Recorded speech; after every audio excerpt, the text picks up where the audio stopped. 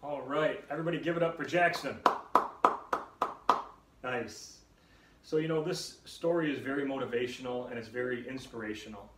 And you guys saw, that this had an impact on Jackson right away. And I'm going to pull this picture up just here right now so you can see it. But basically, Jackson is going to remember this moment and this day for the rest of his life. That motorcycle group that really made him feel special, they gave him this jacket with his name on it. They gave him this motorcycle helmet, so he will never forget that moment in his life. But I wanted to show you this for a couple other reasons, right? Despite all this kindness coming back to Jackson, the very next day at school, there was still a boy being mean, still making fun of his face. And as soon as this boy said this awful comment, just like the mom said in the video, 5 boys stepped forward and said, "That's not how you treat people at our school anymore. That's not going to work for us." And as soon as they stood up for what was right, and stood up for Jackson, he's been accepted and respected ever since, right?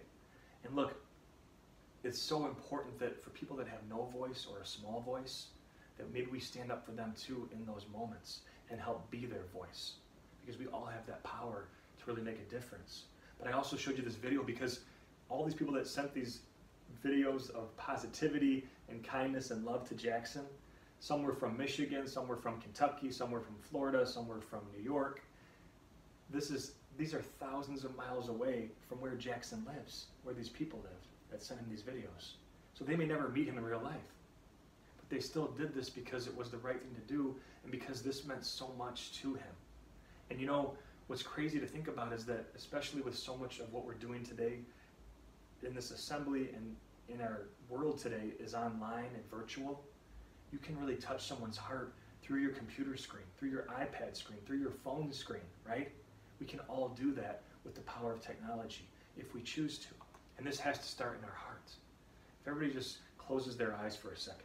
Just close your eyes for a second. Close your eyes.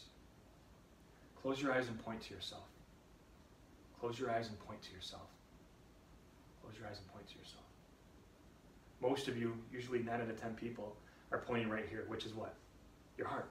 And sometimes that's the only thing people remember you for or want to remember you for is your heart. But only if you're doing things to really lift people up higher than yourself, right? That's the kind of people that we want to remember. And this means that we also have to choose love. Everybody say, choose love. Choose love. There's a story of this kindergartner, this 5-year-old girl, and she was at an assembly. And she is listening to this speaker, and he's saying that love is as big as this world. It's as big as this earth, but it's also in all of our hearts. So she's confused. So after the assembly gets over, she runs up to the speaker and says, Sir, I don't understand. You said love is as big as this planet, as big as the world, but it's also in all of our hearts.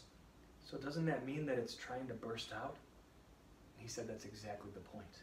But only if you let it.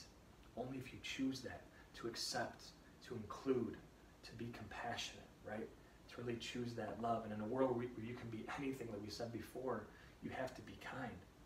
Usually when I'm in person in an assembly, after I get done speaking, some students want to share their heart with me. Some of you did last year. And I usually have a line of about 10 or 20 students that want to talk to me. And this one assembly that I was speaking at, this first grader came up to me. She's a second grader now. And by the way, second graders, that's the Peace grade. Second grade, right? But she came up to me after and said, Mr. Peace, I have to tell you something. I said, yeah, what's up? She said, Mr. Peace, I'm kind to everybody. I said, well, thank you. That's great. She said, you know what, Mr. Peace? I think I was born kind. And I kind of had to laugh inside a little bit because we're all born kind. All of us are born nice.